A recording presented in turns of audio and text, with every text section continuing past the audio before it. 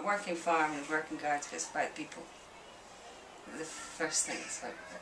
Yeah. And how people, yeah, and people relating to each other.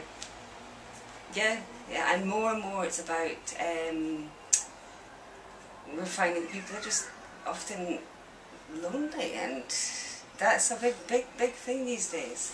It's not, yes, there's unemployment, there's a lot of that still about, but now we find it's just people want things to do and to get out of the house and people to talk to. So it's this group working, what we always insist on in the garden project is that we work in groups, because that's what it's about. It's about coming along and having a coffee break and a chat about what's been going on in your week. And kind of what I was saying about having an activity to base that around is that just sitting, chatting, it's not the same as if you're busy reading or reading.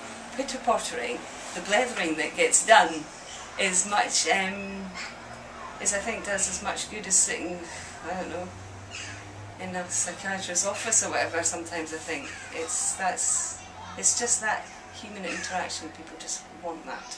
And I'm not suggesting that everybody can go and dig a great big tatty trench, whatever. Just pitter-pottering can be just enough. I think that's a quite good thing about gardening, is it has lots of different levels. You can get really torn about it and fell a tree, but you can also just sit and weed a bed or pick some strawberries.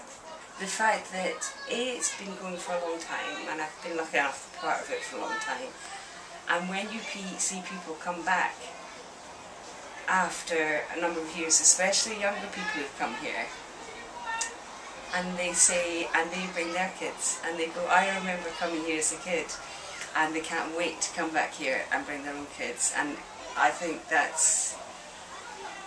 for me is, because I've been involved in lots of different levels in the committee and the board, to see that happening to the next generation of people is, I can't tell you how proud that makes me feel. Because there has been hard times, you've had to really kind of struggle, but to see it still going is great. And on a day-to-day basis, just seeing, like you can see all around you, just people sitting about, chatting, communicating, getting out and about.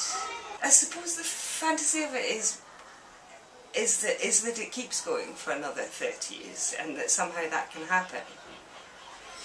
And that, I think, yes, you can mend things and build things, and all the time, of course, you have to do that. You don't want people tripping up over things, and you want facilities to be clean and nice. But it's having people to support people, if you know what I mean. So I'm kind of bigging myself up a little bit here, but it's paying for people like me to run groups to support people, and yeah, and so that keeps on going. So this keeps on going for another 30 plus years. People, it's a place for people to meet, a local place for people to meet, part of their community. It's free, because it would be a completely different place if it weren't free. And they'll have different expectations, and they wouldn't feel it's part of the community. It would be a commercial. We'd all feel differently about it.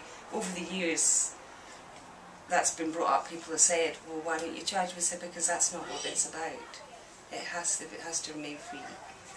And I think the other thing is that it has to remain a working farm, a working garden. It's not a petting corner, it's not a petting zoo. It is about farming. I think that's, again, one of the most unique things about it, is this mad, surreal farm, real working farm in the middle of the city. So it is this local, free, actual working farm, and it's a bit mad, but it works.